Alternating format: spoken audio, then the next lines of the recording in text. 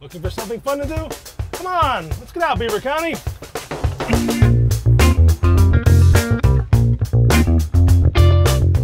Hey everybody, welcome to Get Out this weekend. We're here at the Renaissance Hotel in downtown Pittsburgh.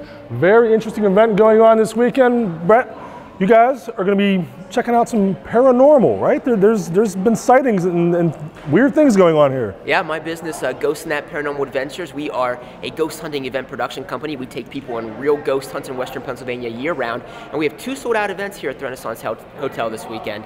We're going to be checking out the paranormal hotspot and seeing if we can make some contact with the other side. Ooh, this is a very old building. It has a pretty interesting history. Yeah, you know, it was built in the early 1900s. For a while there, it was used actually as a VA hospital, and we think that's one of the reasons why it may have some paranormal activity. You have some equipment with you. Kind of walk us through. What do you do? What are you listening for? Or what are you checking for? So we have several pieces of scientific equipment that we use. Some of our favorites are voice recorders, electromagnetic field detectors.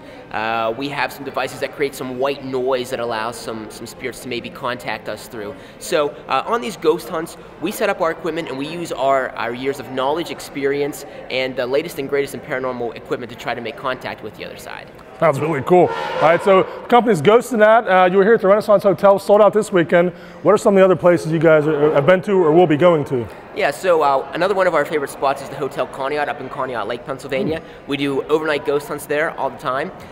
We do the Black Dog Wine Company. It's in the Henke Mansion that's over there in Oakdale, Pennsylvania. We do Anderson Manor, that's right on Pittsburgh's north side. It's an old 1800s mansion, and several other locations in Pennsylvania that report paranormal activity. Awesome.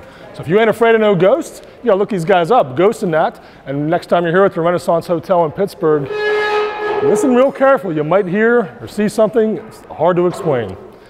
Thank you for joining us at Get Out this weekend. For more entertainment ideas, check back next Wednesday at timesonline.com.